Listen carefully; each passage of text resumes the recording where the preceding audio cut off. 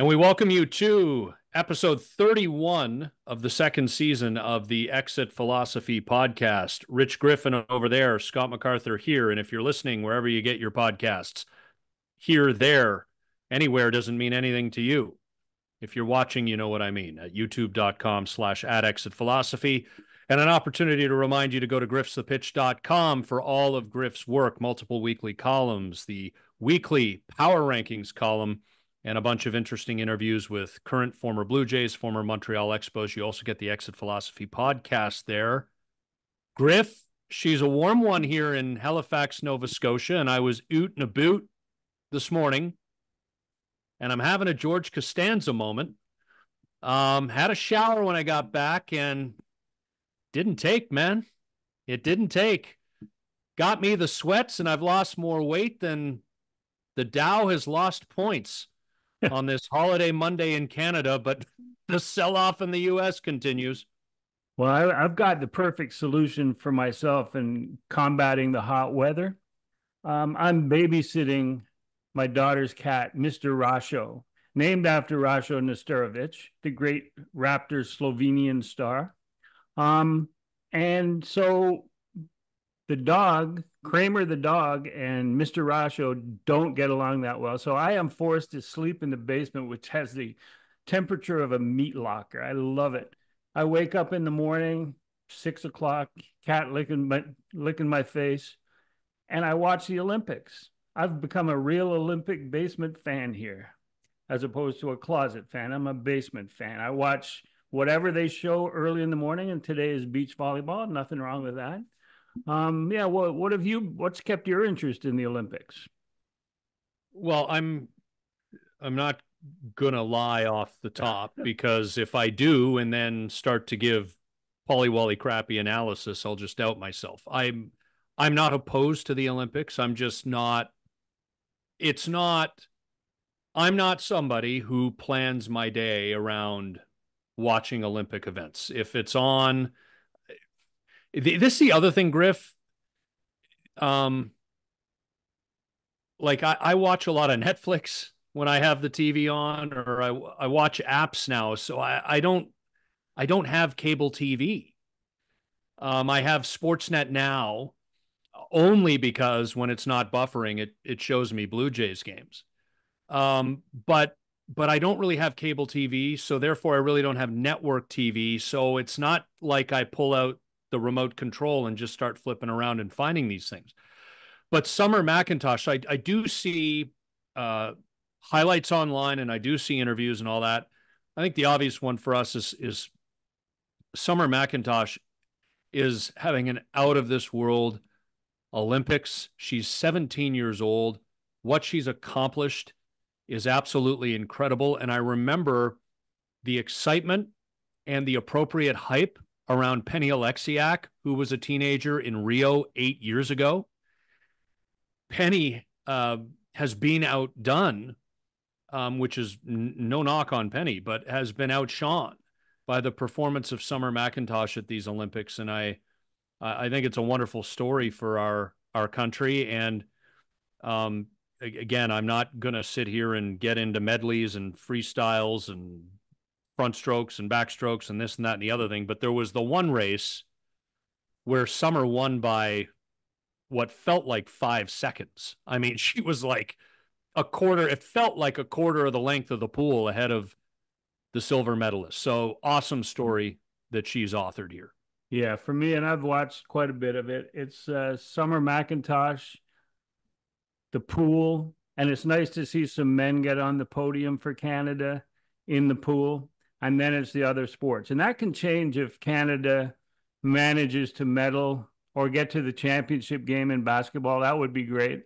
It's a really good team, of course, led by all those NBA guys. But this is Summer McIntosh's games, and the inspiration to the rest of the swim team is obvious. And the thing I love about Team Canada and Summer McIntosh is the normalcy, the way that they take victory and defeat in stride. If they win a medal, a gold medal, they're very happy. Meanwhile, the U.S. team, if they finish with a silver, it's like the end of the world. You know, a bronze, oh my God, send me home. But I guess it's just a difference in philosophy and expectation. But I've enjoyed it. Have never watched this much Summer Olympics, but I'll thank Mr. Rasho over here for that. Yeah, and it sounds like, and the scenics are amazing. The beach volleyball being played with the Eiffel Tower Oh yeah, in it's the cool. background. So Paris, the French have done a great job of incorporating some of their best known Except, cities, biggest monuments and biggest destination spots, except for and the E. coli in the Seine River. yeah, well, that's a little insane in the That's membrane. You're David you're an Bowie. old hip hop fan, huh? Their walk-up song is David Bowie's "Aladdin Sane."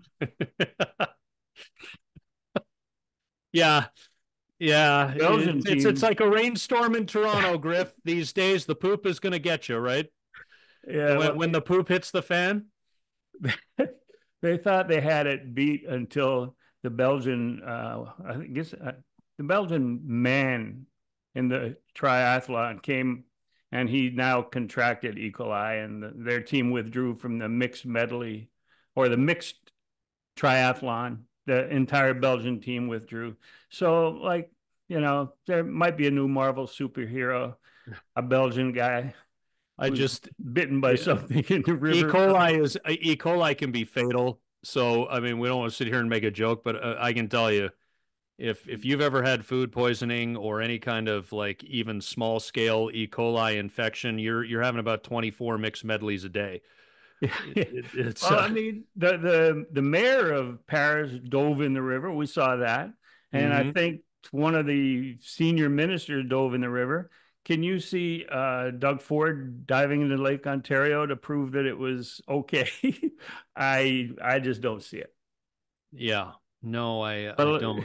That must have been before all the E. coli kicked up. But well, there were rumors of it, and that's why they wanted to prove that everything was right. good. Yeah. So anyway, continue to enjoy it. The second week is always great too, because the track and field and the 100-meter race is always destination viewing. So we'll be all over that and enjoy that. Meanwhile, we Well, got Shannon, my daughter's coming to pick up Mr. Rasho tonight or tomorrow, so I might not see as many Olympic sports as I have in the first week. You're hoping it's tomorrow, be honest. Oh God, I'm hoping it's tonight. Oh, you've had enough of Mr. Rasho sitting on your face at 6 in the morning? Licking it is like, oh my God, I just Yeah. fed him some of that wet, crappy food, and Oh, now he's nice. licking my face. Oh my There God. you go. There you Anyway, go. let's get on to baseball here. So, are we? How are we doing? Are have we settled back in after the big dopamine rush, the great sell off? I mean, today it's the Dow Industrial Average, and last week it was the Toronto Blue Jays after a horrible season that remains horrible. Even if we have dopamine rushes injected every now and then into the middle of them. Have we settled back in? Because the reality became clear in Baltimore and New York. This is how it's going to be for the rest of the way. And we know that this team is going to lose more than it wins, and it's going to be a slog to the end. Yeah, I think that one thing that has happened across Blue Jays Nation is that there is less of a hand wringing and angst about each and every game, every decision. I think fans are now looking to the individual parts rather than the underachieving sum of the parts. Like during the rain delay at Yankee Stadium in a tie game with an inning left, I don't believe anybody really cared whether they won or lost that game. It's how the individual players are doing, how these kids are looking, and that's going to be the same for the last 52 games now. With 1/3 of the season left, they were on pace to win 75. I think they'll be hard pressed to do that because that includes when they were really, really trying early on and not succeeding. Now you've got all these players, these parts that maybe shouldn't be there, some of them showing they can play defense, but fundamentally not as sound as the group of veterans that they traded away. Nobody's expecting them to finish anywhere but last. So 70 to 80 wins, they're going to be in there somewhere, I think. And the difference between 70 and 80 to Blue Jays fans right now is insignificant. They want to see development. They want to see who's going to be in next year's rotation, who's going to be in next year's bullpen. And the bullpen is going to be probably the biggest struggle down the stretch in the last 2 months. Because if you only get 6 innings out of your starter and you need 3 innings out of the bullpen and you're mixing and matching and you choose the wrong left-hander in a certain situation of their two left-handers, it can become a very long and painful last 3 innings and last 50 games. Yeah. And I think some of the problems that existed before the trade deadline will continue to resurface, even if for different reasons, the bullpen being one of them. You're just not going to have the arms. That was an injury thing before July the 30th, and it is in part an injury thing now if you factor in a Jordan Romano, but it's also they traded Jimmy Garcia, and they know he wasn't pitching well for the final month of his tenure in Toronto, but they traded a Trevor Richards, right? They DFA'd Tim Meza a long time ago now, it feels. So some of these problems are gonna crop up, and you're going to see youthful exuberance lead to good results sometimes, an exciting game here and there for certain guys. You're going to see youthful mistakes crop up, and that's going to cost them at times. What you want to see, Griff, is what you alluded to, individual achievement. I mean, Vladimir Guerrero Jr. is now, in my view, a conversation piece once again. And correct me if I'm wrong, you may argue that there should never have been a once again. It should have always been this way. I have fluctuated. But he is once again a topic of conversation about term and dollar on a long-term contract. And these are the sorts of things they need to get organized in their minds. I think that the situation the Blue Jays find themselves in right now is very good in terms of Vlad putting up solid numbers the rest of the year. People are going to challenge him because this is a bad team. They're going to challenge him. They don't need to pitch around him. There's no situation where they're scared of the Blue Jays offense. So let's see. Let's just go after Vlad. There'll be games where they're down by 7 runs, 6 runs, and all they want to do is get out. So they'll throw fastballs. It's going to be 2 months where Vlad, if he swings the bat as he's been doing the last 2 months, is going to put up really some substantial numbers. And, it's not going to mean anything because they are going to win between 70 and 79 games this year. But in terms of fan perception of do they need to sign Vladimir Guerrero Jr. long-term, it's going to make a difference. And I just, there's not really much to look at other than Vlad and maybe some of the younger players. Who's going to stay? Who's going to make this? Horwitz, for me, there's a spot for him next year. Do you think if Horwitz continues over the next 2 months to perform like he had, what's it been, Griff? Has it been a month, 6 weeks? I think it's over a month. Yeah. It's way longer than a month. If he has a 3.5 month period of solid ball, is he competing for a spot? I know it depends on free agency and trades in the offseason and all that, but knowing what we know right now, is he competing for a spot in the opening day lineup? I would argue he's the one guy who, to me, has, as long as he finishes strong and continues to show, I'd be comfortable with. Well, I think he has to be there because I made a list of, if you have 13 position players, I made a list of the 8 position players currently on hand that should be there on opening day of 25. And that means that you need to fill in 5. So if you have Horwitz, who's borderline, I think he's better than borderline. He's got to make the team. Here's the 8 guys that I got: Kirk, and then in the infield, Vlad, Bo, Horwitz, Ernie Clement, who can back up Bo at shortstop. He's proving that. Plays a good third base. So he's a guy that should be coming off your bench. And I've got Barger, because Barger showed that he's not afraid to swing the bat. He's not afraid of power pitching. He's got an ability to go for extra bases or a long ball coming off the bench, and he'll only get better as time goes on. And then in the outfield, Varsho and Springer. I mean, Springer that's a contract you can't get rid of in the offseason anyway, and he's bounced back to the point where you can use him. But that's only 8 players. And so you got to keep. And notice I don't have Davis Schneider on that list. I noticed. I was going to bring his name up.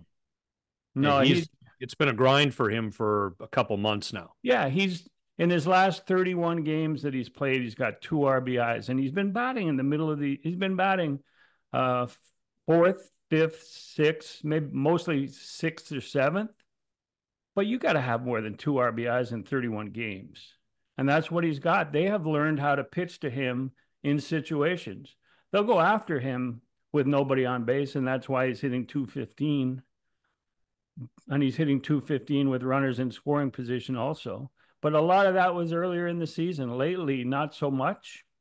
And so I think the fact that he doesn't play a good second base, he can't be, we've talked about the need for one more offensive outfielder, offensive first outfielder.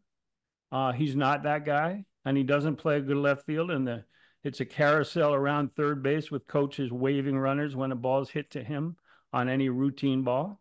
So to me, he's had his moment, and there are 8 guys, leaves room for 5, and that will be the job of whoever the GM is in the offseason. Right, and a guy like Joey LaPerfido he's got to prove himself. Proven himself, and is not. I don't care if he looks like Babe Ruth for the next 2 months. Is not penned in to left field next year. I mean, that they have got to. LaPerfido could be a guy, who's your 4th outfielder, 5th outfielder. But they need to address at particular positions, and we've talked about this, left field as the standout. They've got to address that with offense. The Houston Astros thought they had their everyday budding young left fielder in Derek Fisher. That didn't work out. The Cleveland then Indians thought they had Bradley Zimmer as their next can't miss outfielder. And to me, Joey LaPerfido is in that category until proven otherwise. And you can't, I've listed 8 names. He can't be on that list as a 9th guy. If you plan on even contending for 85 wins, let's say optimistically, they want to rebuild and go for 85 and maybe luck out to high 80s or 90. You can't just write him in as one of the 13 position players. Impossible. And there's Jonathan Class A at Buffalo. And again, we're probably going to see him before the season is over. And we hope he's exciting. I mean, he steals a lot of bases, presumably can cover a lot of ground in the outfield if he continues to work on the routes, and just a lot of the things that young players have to learn. But I call the trade deadline a dopamine rush. Oh my God, look at all these new names, people we need to learn about. And he's done this at AA, and he was a 3rd round pick in 2021, and he's 23 and he's 20, and this guy this, and then what's his spin rate? Get it into my veins. Everybody take a breath. This is a failed season. This is a pivot that clearly the front office didn't expect to have to make. And we have learned a lot of new names. I mean, they acquired 14 guys, 13 of whom, Ryan Yarbrough, the left-handed pitcher, excluded, who are prospects. Some are prospecty more than others, but this is not, and these are not necessarily the solution to the immediate problems. And Johnny Brainwave at the top of the organization tells us we can't judge anything for 5 years, which is why I'm going to wait 2 more before I say come up with an edict on Jose Barrios for Simeon Woods Richardson. Check the stats, who's pitched better this year. But there's still 2 more years. I'm being facetious, Griff. I understand why he was acquired 3 years ago. He's a good pitcher. He's not a great pitcher, but a good pitcher, blah, blah, blah. But we just we need to A, pump the brakes, and B, we need to understand that as we talk about these players, we are learning far more than we actually know because we really don't know. And this was not how it was supposed to be.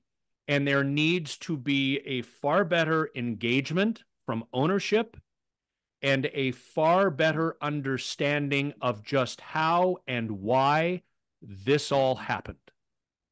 Yeah, just to start with Jonathan Clase, his skill set reminds me of Anthony Gose, and everybody was so high on Anthony Gose, who was also young for his level.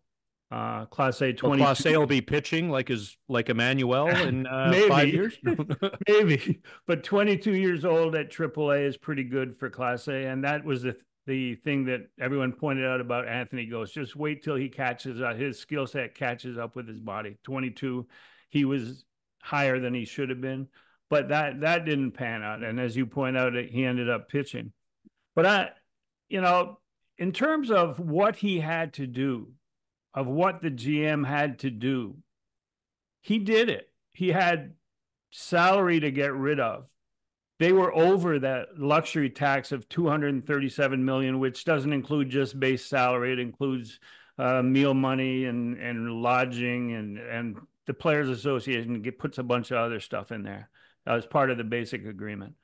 But he had to get rid of all 6 expiring contracts.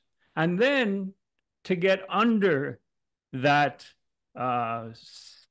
threshold, he had to get rid of IKF. IKF had a year left, very useful player. So now they are currently 9.5 million under the threshold. And that sort of relates to the adding up all of the 2 months worth of salary that they traded. So they had to do it. The Kiermaier waiver process before, when he didn't get claimed, and it was a big to-do that Kevin Kiermaier's on waivers. If somebody had taken that contract, they would have had a better understanding of how many deals they needed to make. Nobody took the contract, so Kiermaier went back into that pool of players that had to go. To me, saying that Ross Atkins had a successful trade deadline is like a guy going to Harvard Law School, too tough, so he drops out and becomes a plumber, becomes a really good plumber, and everybody's high-fiving him for the great job he did replacing your pipes. That is not what he was hired for. Getting rid of these guys at the deadline, and he got 13, as you pointed out, 13 prospects, one who's already in the major leagues, plus Yarbrough, who's going to have a lot of innings to eat up in the last 52 games. And Jake Bloss, who might be in the rotation as early as next week from the Astros. So he did a good job getting prospects. And I have a theory on the ripple effect, which you want to hear? I've got my bubbly. Anybody watching on YouTube? So the ripple effect of what happened with the Blue Jays is that they got 13 prospects who have been distributed through the organization. Right now in Buffalo is Nick Raposo, who they picked up on waivers after Jansen left. They picked him up from the Cardinals. That's a separate deal. Will Wagner's playing third base in Buffalo. He's 25 years old. Clase is 22 years old at Buffalo. New Hampshire, they've got at shortstop Josh Rivera. Um, they got the outfielder Yo Penango. And all these guys are in their top 30 now, have moved into the top 30 of Blue Jays prospects. Charles McAdoo is at New Hampshire, slugging prospect. He might be a good one.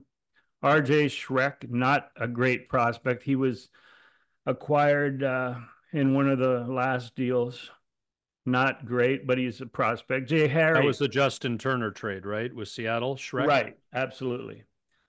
Jay Harry, who is who is in Vancouver now.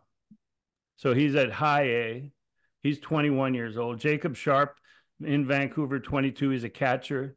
And Cutter Coffee also in Vancouver. So they've filled the system, and they at the same time, here's the ripple effect theory. At the same time, they announced 19 signings from the June draft or from the amateur draft, plus 11 other prospects, including an Oakville kid, Owen Gregg, shortstop, went to Appleby College. And so they've got 30 first-year pros, all at the minor league complex, at the PDC, plus these 13 players that they've sprinkled around the organization. So what that means, the effect it has on every other prospect in the organization, every other minor leaguers, is that you can now play them at the level they should be. The pool, which was the PDC, the complex league, that team was 12-44. And the reason that they were 12-44 is their best players were being forced to play at higher levels, were being forced to play at Dunedin, Vancouver, some even at New Hampshire, because of the paucity of talent in the Blue Jays organization. So now there's an influx, and it's not just these players whose names that you saw this week or the past 2 weeks. It's not just these guys, but it's the ripple effect they have on the entire system of minor league players, where they can develop at their proper pace, at their proper level. And that 12-44 is deceiving, because right now, with all these players in the organization, there's going to be, at the end of the season, a lot of players that weren't that talented but had to be there to fill holes. They'll be released. Yep. So it improves the organization more than just those names. And I wanted to get that out there. Yeah. Yeah. So we'll see.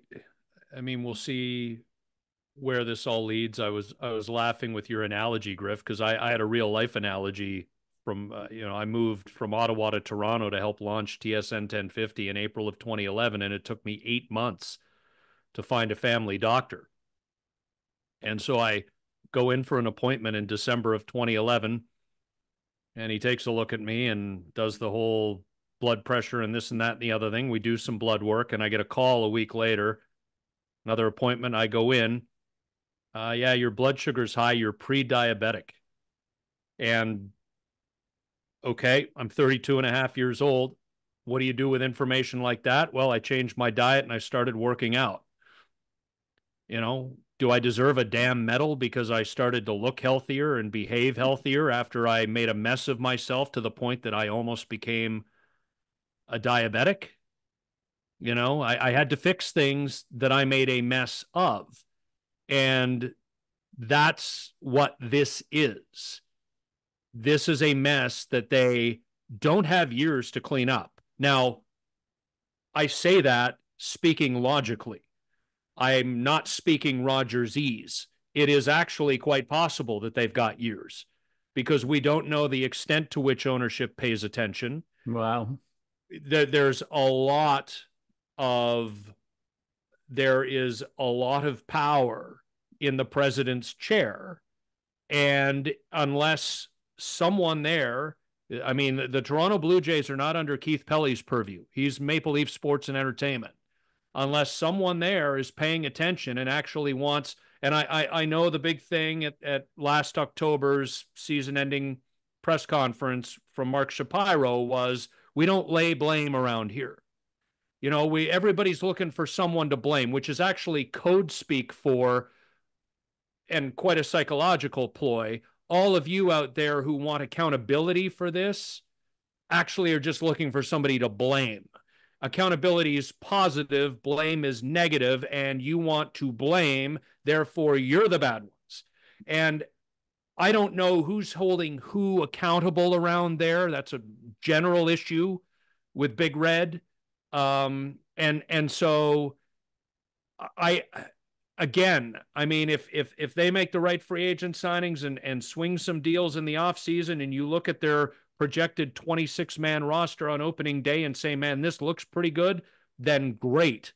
But they have a long friggin' way to go from the 8 trades and 13 prospects they acquired on or before July 30th to being anywhere near competitive in 2025. It is doable.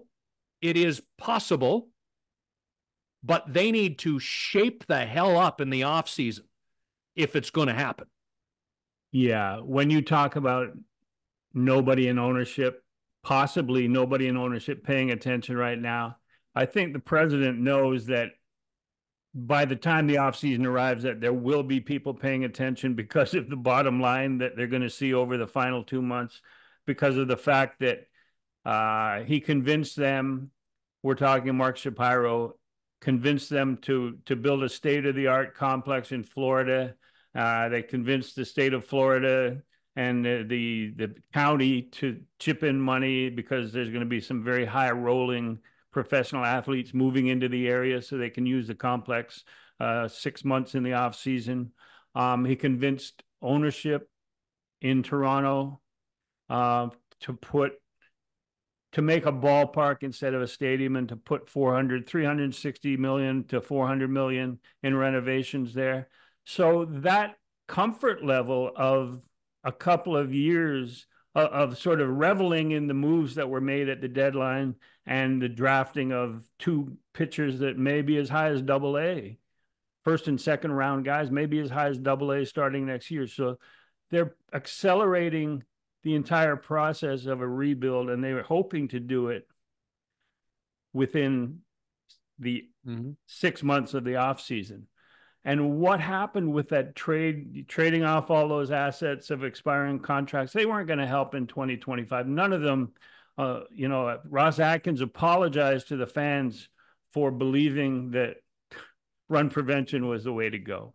What did we talk about? He said, creating an environment of run production. You need to create a better run scoring environment. Yeah. So none of those guys that left were going to contribute to that in 2025. So they now, looking at salaries that went out and getting under the threshold, and then starting the clock of being penalized again because they are going to go over the threshold again because they have to compete, but it's going to be a new shot clock. So they have $45 million to spend on the other 5 guys plus whatever pitchers they may need to bring in.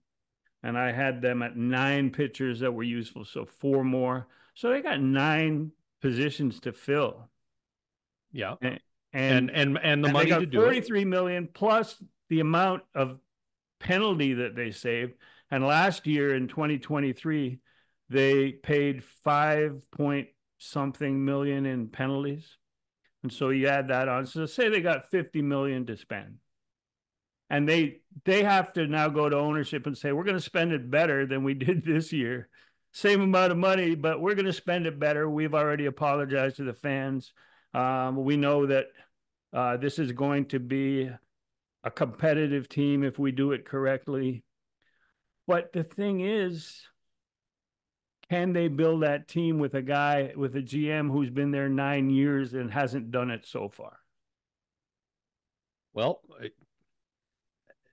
it feels like the mood around that whole situation has changed in the last week. Yeah. I'm not talking amongst the fan base. Oh, I thought I'm talking about the rhetoric. I thought you were talking about fan base, but no, I have to wonder. There's less fire Ross Atkins out there on social media right now. Well, because it's over, Griff. Nobody's emotional. Yeah, to the point you made about the rain delay on Sunday at Yankee Stadium. They win or they lose. the trades have been made. Nobody's viewing this through a prism of they need to win today Yeah, because they got to gain a game, absolutely. or all of Yeah, that. And I and mean, so it's a lost season. right. So it is a season in which even the most rabid Blue Jays fans don't need to see every game on television anymore, which is going to show on the bottom line for ownership, because that's what they base a lot of their panache and their presence in the market on, is the numbers that watch on television, because that's their baby. It's not going to be the same in August and September. We already see large sections of empty seats, clearly tickets sold, because they're still announcing 37 to 40,000 people per game. But those people aren't coming. Same way that you may have the Rogers Sports Pack on your portable device and then not look at it for the months of August and September because you don't care. And apathy is a big part of what ownership is going to encounter at the end of the season, when they say, okay, Mark, convince me that you need to spend and be the sixth highest payroll again when you're the 24th best record. Convince me. Yeah, but the other flip side of the coin of that, Griff, is that sports brands command loyalty, and there are people who view it through that prism, right? I'm with Team A through thick and thin, and I like to think of myself as Canada's biggest and most committed San Francisco 49ers football fan. But You're not? was I locked in every week in 2016 when Chip Kelly was urinating down his leg and the team went 2-14? To the same extent that I'm locked in every single week with Kyle Shanahan taking his team deep into the NFC playoffs and to the occasional Super Bowl?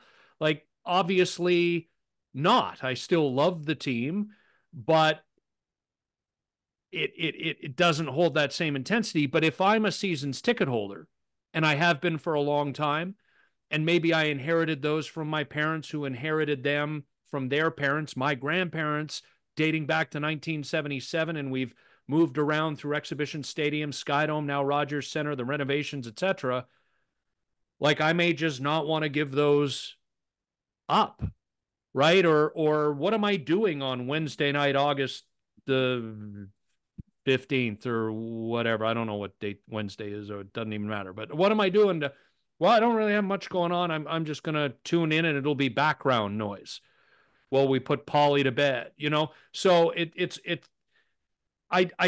hard to get a measurement on where this all goes because the sample size is relatively small. If you think back, Griff, and I did that thing a few weeks ago where, like, the Toronto Blue Jays in this century are one of the least accomplished Yeah. on-field Major League Baseball teams. And it's an easy demarcation point because it's the turn of the century and it's a quarter century now, essentially. And it's also, just coincidentally, and for the purposes of my little thing that I did, and you can go back and listen to it, not so coincidentally, the time when Rogers bought the team, um, you know, there were 20 years of just never winning more than 88 and never losing more than like 89. And it was just meh. There were almost no September games that ever mattered. I think in 2000, they went and got like Steve Traxel and Dave Martinez and made like a half-assed effort to David Segui might have been involved in that too. But like, there were never really any years where they were serious, and you saw the attendance reflect that over time.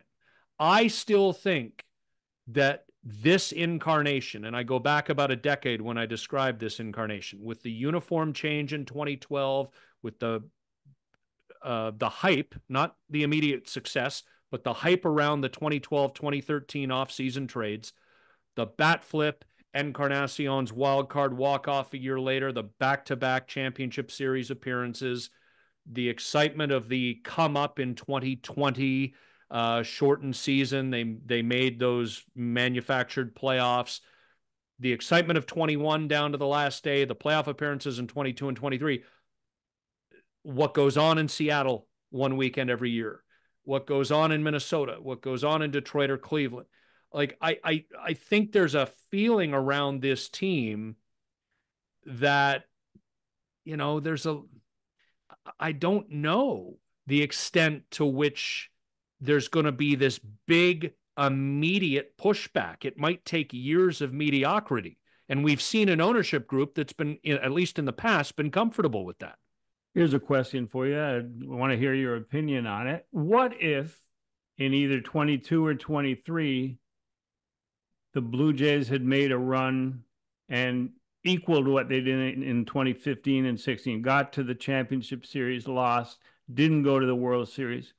What would the reaction be this year to a disappointing year? Just advancing two more rounds in the postseason than they did in either of those, and actually winning games in October. What do you think that would have saved the perception of this group? Do you think maybe they wouldn't even have traded Teoscar and Lourdes and Gabby Moreno? Do you think that the whole thing changes? Because I remember in 81 when the Expos, and it always comes back to me for me to the Expos, when they lost on Rick Monday's home run, the panic that set in that this team was almost there, wasn't good enough. Let's trade Larry Parrish. Say Larry Parrish is the equivalent of Teoscar. Trade Larry Parrish and bring in Al Oliver, who won a batting title and an RBI crown, but wasn't the same in the clubhouse. It wasn't the same in the dugout, and they never had that success again. Do you think that winning something last year might have changed what happened off the field? I would argue, Griff. Oh, well, okay. So you're like, in terms of moves made by the front office. I mean, just in perception by the fans. Yeah. Like if they had lost in 2 or 3 to Minnesota, and it had not happened in a way in that second game where it was the smartest guys in the room syndrome, you know, and then that seemed to unlock a lot of it made more apparent and more clear, because there was now a result to attach to a lot of what you'd hear about what went on in the background and the difficulty communicating. And they made a big deal about that and talked about that. And then really all they did was do Dave Hudgens a favor and move him closer to Mar-a-Lago, and change some other titles among the hitting group of coaches. And you like that one, eh? Hey, he tweets, or he X's, or he posts, whatever it is. But like, it just, the vibe's been off for longer than they've struggled. And the Barrios decision in the second game in Minnesota sort of ripped the facade off, that, because they got on and win the World Series last year, and there still would have been issues behind the scenes. It just, they would have gotten hot at the right time and been champions. So I think it is possible, Griff, that your posit there, your suggestion, could have changed some things, both in terms of how the fans perceive the team, because it would not have ripped the facade off. And, you know, the front office may have made some different decisions. But I do think ultimately results catch up and make apparent the good, the bad, the ugly, the indifferent in your organization. And that was a breaking point last fall. They really, other than going for it with Ohtani, which, as you've outlined, was a business decision, after that didn't work, and who really thought it would, they just doubled down on some of the same kinds of guys that they had in 2022. And, you know, this year they might try and sell. Well, we had some bad luck. We had a world-class bullpen last year, and and a starting rotation of 5 guys who went out there every day. And I mean, did they even use a 6th starter last year? Maybe once. Well, now the injuries did it, and this and that. You can always come up with stuff and reasons why a season goes off the rails. But Yeah. you know, I think there was a turning point last year, and I don't think it was properly addressed. Yeah, and you can talk a good game as the Blue Jays front office, and Lord knows that I want the Blue Jays to win as many games as they can, because I have a lot of people on. I worked 4 years for the team. I have a lot of people in that clubhouse that I like. Pete Walker is a good friend of mine. There's a lot of people in that clubhouse that I like. But to me, if you're the front office and you say, well, we're gonna learn from our mistakes, we're gonna create an environment of, what is it, more run producing, a better. We need to do a better job of creating or of building a run creating environment. Run creating environment. So how in the off season, because baseball players, successful baseball players, players going on the free agent market are paying attention. You signed Justin Turner because this was a situation that looked like it was going to be a winning situation. You signed Chad Green, got him to come back because of the same thing. In the past few years, they've been able to say, hey, we're heading in that direction. But how do you do that in this offseason? Even if you target somebody and you have the same front office people approaching this run creating machine that can help the Blue Jays in 2025, how do you convince him that this is the target, that this is your landing spot, this is where you should be to help us get back to where we were? Well, but in the other question I would have, if the money is going to be the same, and sometimes Toronto has to pay a little more or give an extra year because the tax situation, and you know, you can go to Houston or the Rangers, Texas, and have no state income tax. You can go play.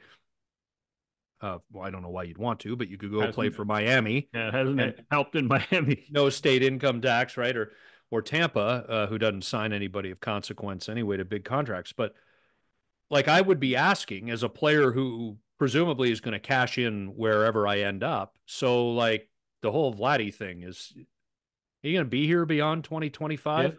Like, what's going on with your shortstop? Is Bo Bichette's one of your better players? I know he had a bad year in 2024 and he was injured at times, but like, is he here for the long term? And if he's not, who's replacing him? And George Springer's coming up near the end, and Kikuchi's gone, and Bassett's on his last year, and Gosman's into the final 2 years of his deal. Like, where's this going?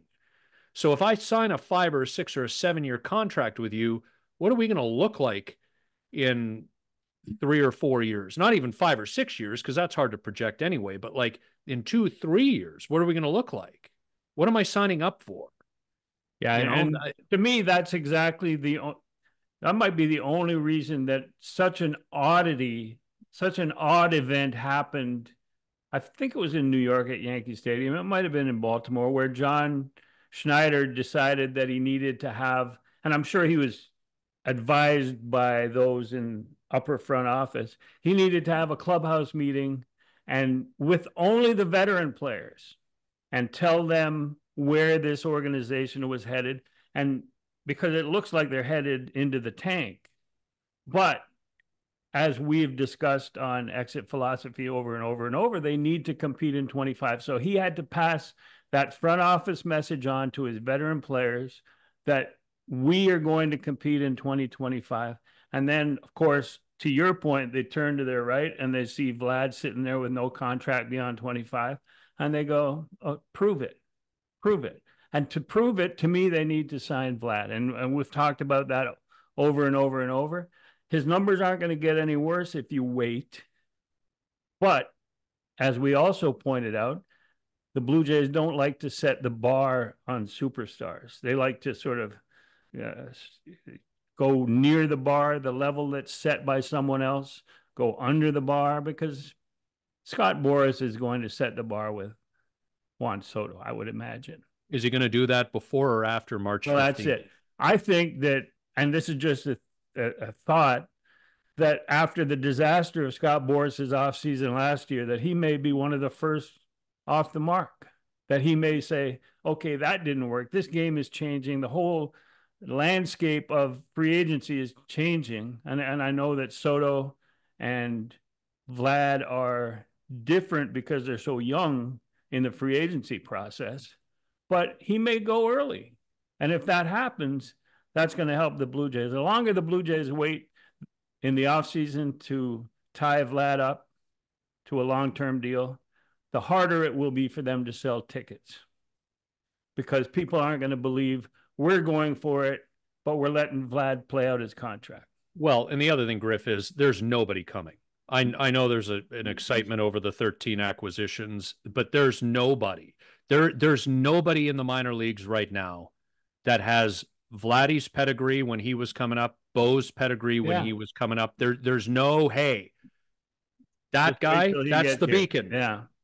That's the beacon down the road, That's why they right? need to. That's why they need to put all those dollars in the Vladimir Guerrero Jr. basket And because that's the why, homegrown guy, he understands the organization. He can talk to incoming players. He can be a recruiting scout to some, mid-level free agents who know him and respect him. And I think that that's underrated and undervalued in terms of tying up your own guys or having one of your own guys who's come up through the organization be a spokesman for you. do you think, I know we're going down a road here now, but do you think you'd have to do an opt out after like 4 or 5 years? Because he would want at 30 or 31, he would want to do the Miggy Cabrera deal or the Alex Rodriguez thing where, and then you lock in another 5 years on top of that. And I know we're way down the road at this point, Griff. Like, I'll be 60 years old when this matters. But friggin', he's 40 years old and he's cooked. Like Miggy Cabrera was cooked Yeah. for 3 years with Detroit at the end, but Yep. he was making a killer sum, so you couldn't just cut him. You know what I mean? Like, and he had earned the right to go out on his own terms. Well, I that, just that wonder how that all ends up looking. much earlier in this discussion in this hour, you talked about the fact that sometimes because they're playing in Canada, they're playing in Toronto, they got to give more money, more term. I think more term comes into play. And it's that extra Miggy Cabrera type year where he's not going to be productive, but you don't want him to be like $35 million for the first 7 years. So you add a couple of years, throw guaranteed money at the end. It's almost like the Dodgers did, only they just did it right in your face with Shohei Ohtani. Say, yeah, we're down the road 30 years. But you can add, if you're the Blue Jays, you can add term in terms of an extra 2 or 3 years that he's not going to be productive, but you need to do it to get him signed now. Yeah. And like you worry about that when the time comes because you just got to get it done. Um, we got a few more minutes here. We'd be remiss if we didn't bring up the Chicago White Sox. Oh, before we get into the Chicago White Sox, I got one more theory about how the Jays are going to go about saving the final 2 months. It's Okay, two because words. and then I want to hear your theory about how the White Sox are going to save the final 2 minutes. Oh, okay. But the Jays, the two words are Joey Votto. It's time for Joey Votto. They got 3 or 4 guys on their 26-man roster who aren't productive, who aren't used, who don't help in terms of appeasing the fan base. And Joey Votto will. He's at Buffalo. He homered. He's swinging the bat. If he's healthy, then he needs to be called up as an occasional, depending on how he's swinging the bat at DH. He can be the left-handed hitting DH. And if you need to get a Vlad or a Springer or somebody off their feet, you just sit Votto and you put that guy in at DH. I think there's no downside that this is the time if Votto is healthy to bring him up. And Bo Bichette, I'm not going to sit here and lie and say that I watched every pitch of every inning of the Yankees series, Griff, but typically those guys are around. Bo at some point, I think is going to have to go out on a minor league rehab assignment, right? I mean, he's missed enough time now Yeah. Yeah, Been you a can't couple just of, step right back in. you know, I'd like to believe that we've sort of been the body language police here and wondered about what's going on. And he acknowledged to Rosie DiMano in the Star about a month and a half ago that he's got to find that fire again, kind of confirming what our eyeballs were telling us. You know, I'd like to believe that he would be powered up to want to have a good final 5 or 6 weeks of the season. You know, try and salvage his own personal statistics to some extent. Bo needs to play the final month. He needs to be ready. They can't just shut him down because he's only got one more year on his contract. He's making $17 million off of that 3-year deal that he signed, leading him into free agency, which was a pretty good idea for both sides. But he needs to play that last month and find himself in terms of swinging the bat and know that he's ready to go.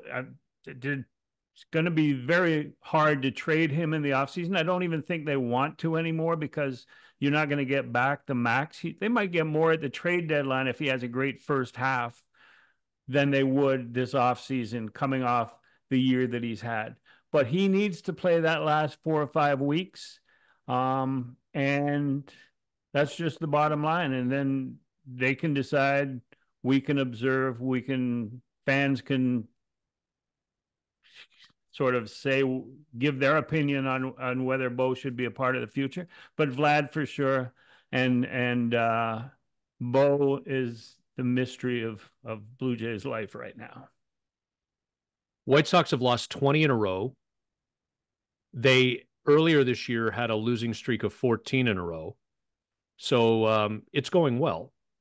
They're on pace to potentially, they're a little short of this, but it's possible, Griff, the way they're going. They could lose 125 games this year.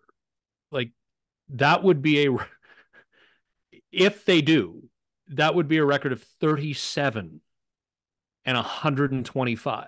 In my lifetime, the 43 and 119 Alan Trammell-led 2003 Detroit Tigers, powered by Mike Maroth, who I think lost 20 games that year, back when wins and losses still mattered to pitchers. That's the low point. They seem poised to blow past this. And what's interesting to me about it, Griff, is that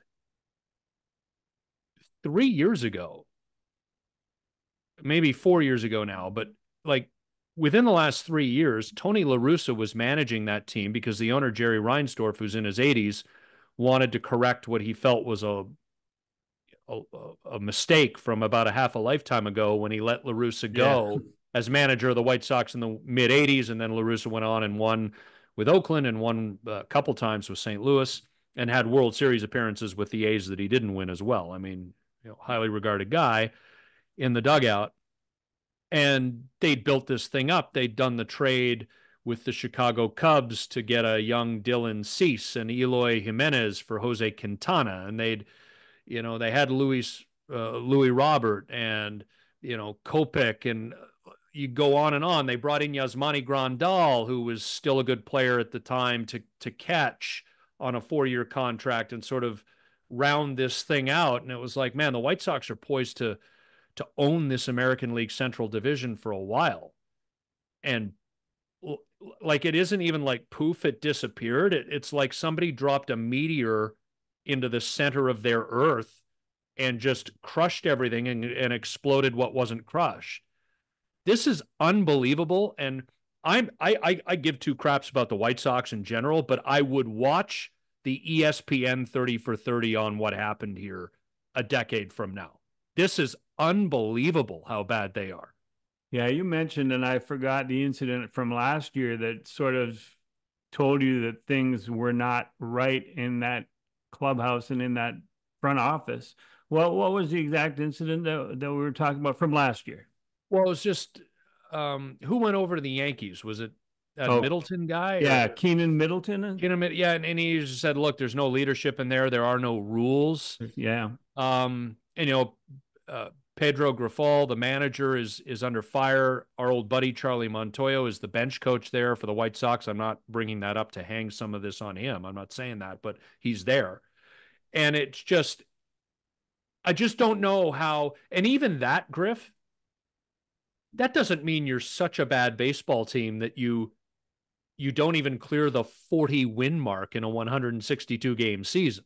Like, I mean, whatever's going on there, it is, I just find it astounding that, and I was 8 going on 9 at the start of the 1988 season when the Baltimore Orioles lost 21 straight games to begin the year. The White Sox, with a loss, would tie that record, and obviously 2 more losses in a row would set the new American League record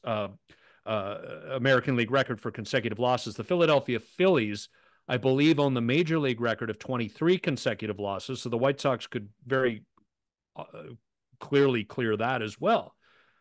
It's just, there are train wrecks, and then there's whatever this is. Yeah. No, nobody wants to take over that. I mean, even if they wanted to change managers midstream, nobody would want to take that job right now. Nobody. So they'll likely let him finish the season and then just clear the decks in that dugout and in that clubhouse. But I remember covering the Tigers when they were on their way to record loss total, and going up to Marat as he lost his 18th game at Skydome, Rogers Center by then maybe. And I was one of 3 guys going to ask him about losing 20 games, a possibility, and it hadn't been since whenever. And Dimitri Young was 2 lockers over, and he came over and started screaming at us for even asking the question. That's how on edge that clubhouse was.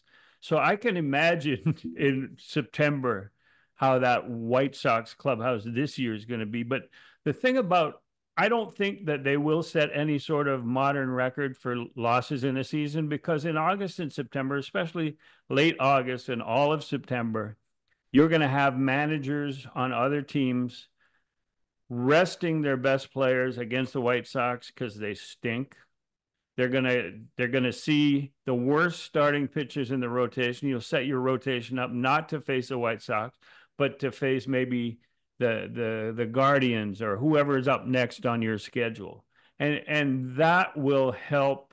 And there won't be the same emotion and enthusiasm from an opponent going into whatever that stadium is called on the south side. Guaranteed rate field. Yeah, that's it. Or guaranteed loss field. But there won't be that opponent enthusiasm, and it will allow kids on that White Sox roster trying to prove themselves for 2025 to succeed a little bit. And you see teams headed for record loss totals, and it never happens because of that, because people don't take them seriously in the final month and a half.